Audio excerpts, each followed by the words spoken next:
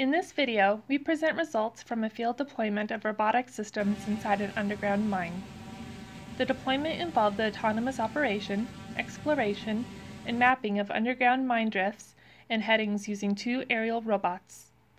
The first robot based its operation on the fusion of visible light and thermal camera data alongside IMU cues, while the second robot employed LIDAR as a prime sensing modality.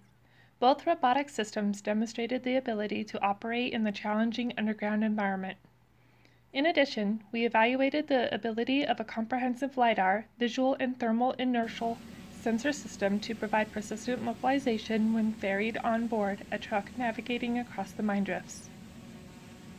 Such field deployments inside underground mines allow the specific analysis regarding the required improvements and technological breakthroughs towards fully autonomous and long-term subterranean robots. It is expected that, among others, these robots will be able to greatly support the needs and goals of the mining industry.